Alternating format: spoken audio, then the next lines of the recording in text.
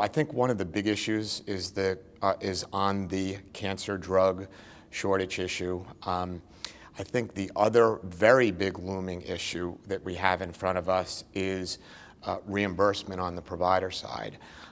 We believe at COA, the Community Oncology Alliance, where we're focused on community practices where like Dr. Penley's, where 4 out of 5 Americans are treated, that there's a real problem here in terms of the reimbursement aspects of care from Medicare, which is, and what listeners should understand is that Medicare reimburses for roughly 50% of cancer care, so they're the 800-pound gorilla in the room in terms of payers.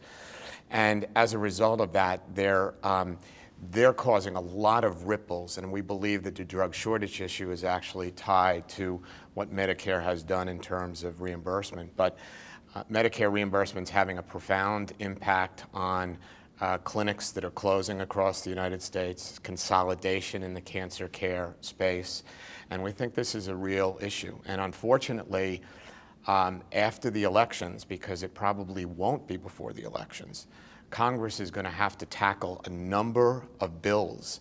Those will include legislation of where they need to forestall a 32% cut in physician payments. If that happens on the cancer side of things, it's catastrophic. The other thing that listeners should understand is that the so-called super committee that was found to find $1.2 trillion and $1.5 trillion in debt reduction failed. And as a result of that, there are automatic cuts coming to defense, education, and there's a 2% cut across the board for Medicare.